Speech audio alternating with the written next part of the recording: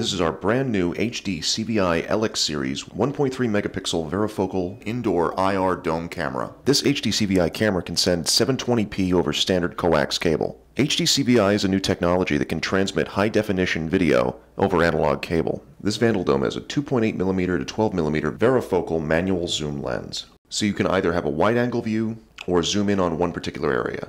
This camera gets up to 100 feet of IR distance at night, giving you a clear, bright view in total darkness.